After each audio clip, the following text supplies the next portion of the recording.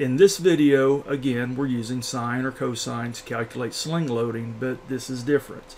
And this problem, more than any of the other problems, is what you are likely to see on a CSP exam. Let's go ahead and take a look at it. And we're going to use cosine and sine. Well, we'll start with cosine because it's the easiest method for this type of problem. And then we'll show you how to use sine, which will also work. It just takes some additional steps. But let's go ahead and look at the problem. What is the maximum load for a two-leg sling having an operating tension rating in each leg equal to 3,000 pounds and each leg making a 36-degree angle with the vertical? Right out of the gate, I don't like the way this question's worded. If I was actually wording this for the exam, I would word it differently. But I've worded it like this intentionally. It's a bad question the way it's worded. But you will see items like this on the CSP exam. They try to make it overcomplicated to try to trip you up. I don't think they mean it as a trick question, but they trick it up so it's not really clear right out of the gate what you need to do and what you're working with. And I would word it differently. I don't see the need to trick it up. What we're testing with this problem is your understanding of the concept of sling loading and your ability to use sine or cosine to calculate sling loading. But that's another twist to this, and I don't mind this twist. In this problem, they're giving you the sling tension. That's when it says operating tension rating in each leg of the swing leg equal to 3,000 pounds. They're giving you the sling loading.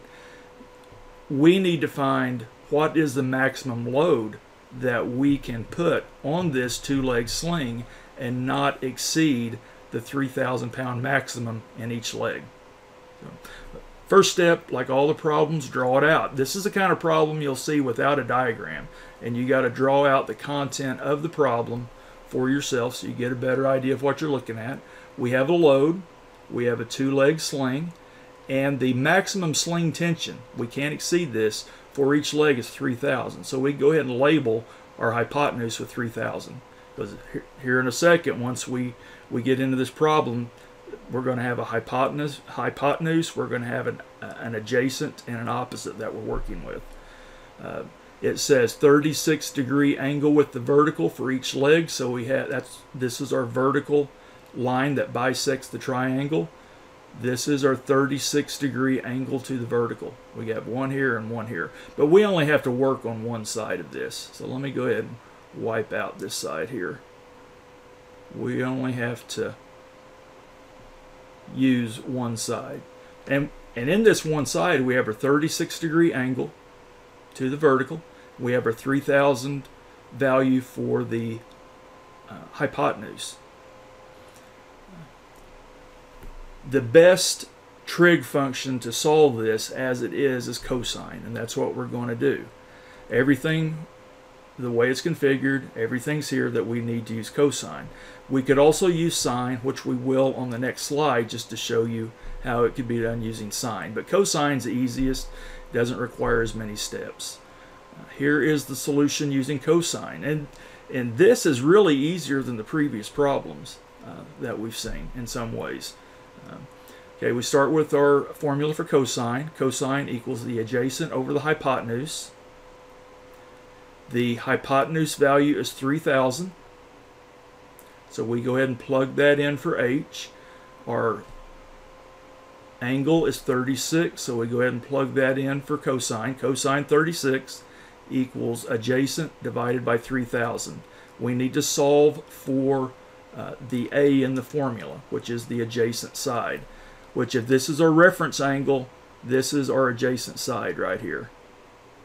This is our adjacent side, the dashed line. To solve for a, we simply multiply both sides by 3,000.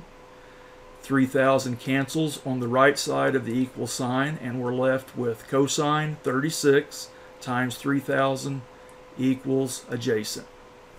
And 2,427 is the value for the adjacent that we come up with. But let's go ahead and check our math here. Make sure I haven't made a mistake somewhere. And again, we can do this two ways. We can go ahead and do cosine 36, calculate that, round to 2 decimal places, then multiply that times 3,000. Or we can enter it all into the calculator as one term. I'll do that the first time. I'll enter cosine 36 times 3,000.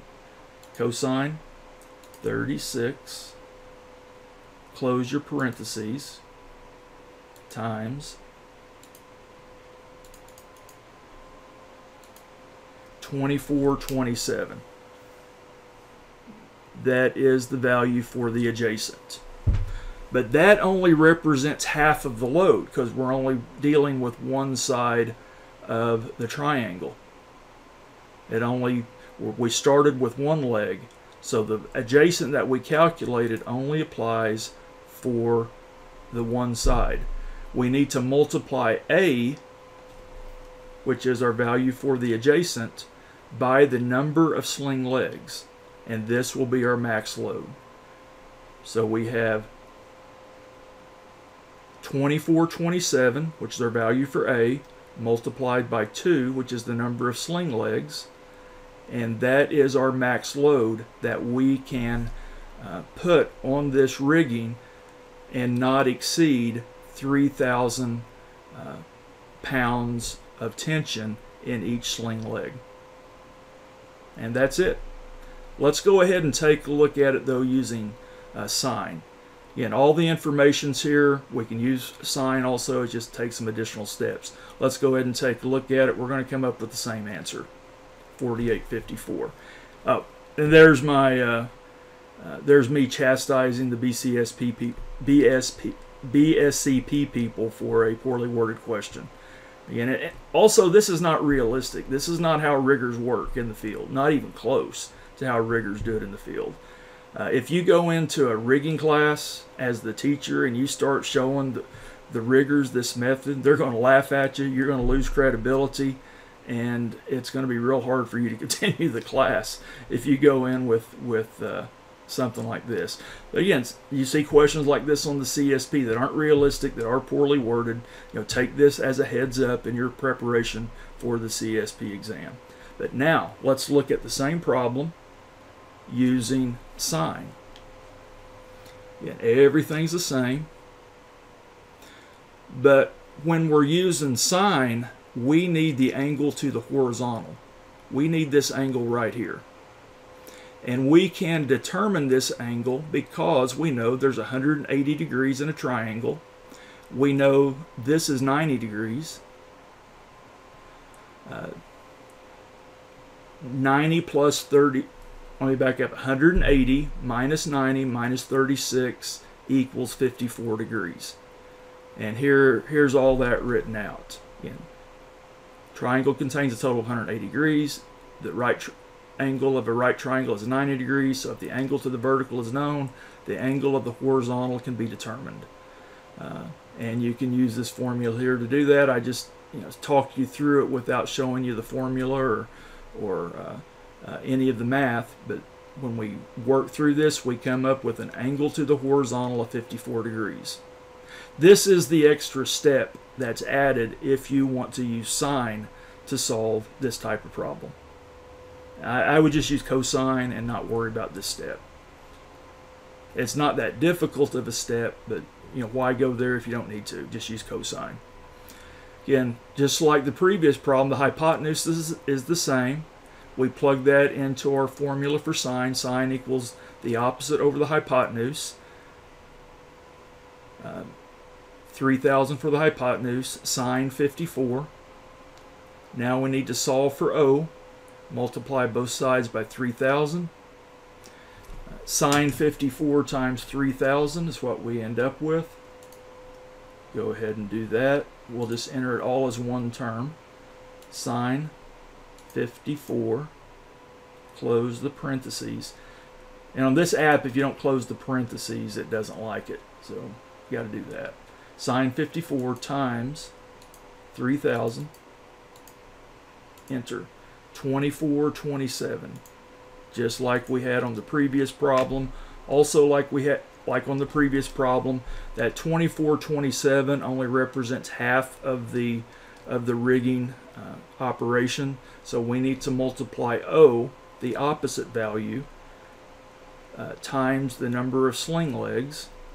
When we do that, 2427 times 2 equals 4,854 pounds. That's the maximum load we can put on this multiple leg sling and not exceed the 3,000 pound limit that's imposed on the sling loading or the sling tension. All right, let me know if you have any questions. This is the last video we'll have where we use sine and cosine to calculate sling loading. I went above and beyond making several different videos and showing you different types of possible questions you might see on the certification exam, because you will see them on the certification exam. In the next video, we're going to talk about the Riggers method. The Riggers method is the actual method that would be used for these types of problems.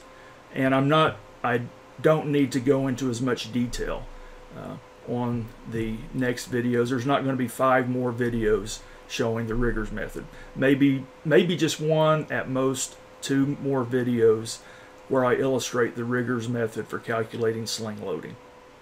All right, have a good day, and I'll see you in the next video.